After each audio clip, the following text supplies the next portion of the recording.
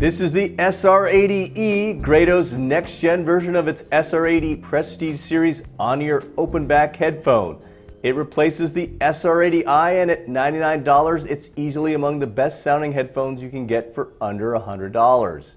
Hi, I'm David Carnoy, and welcome to another CNET headphone video review.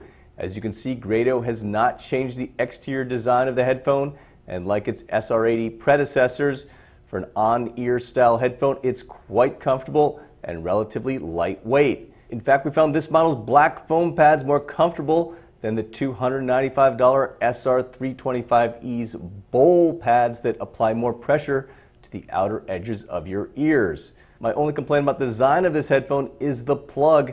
It's very sturdy, but with more people using their smartphones as music playback devices, Grado would have ideally made it more case-friendly.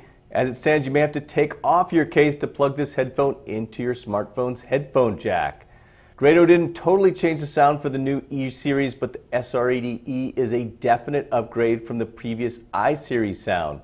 This model is more laid back and the bass is fuller and deeper. That adds up to a smoother tonal balance before. So when we compared the SR80e with the older but more expensive SR225i headphones, the SR80e's sweeter sound had plenty of detail, along with the deeper and more powerful bass.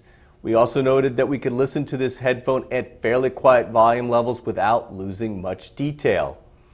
Audio-Technica's ATH-M50X makes more bass, but thanks to the SR80e's open-back design, its stereo imaging was more spacious and natural sounding than that Audio-Technica model, which has a closed-back design.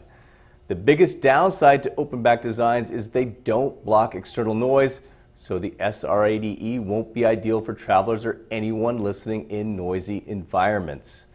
We've long been fans of Grado headphones and are really impressed by the quality of the sound you get from this new $99 model.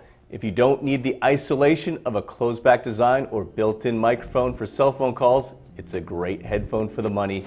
I'm David Carnoy. Thanks for watching.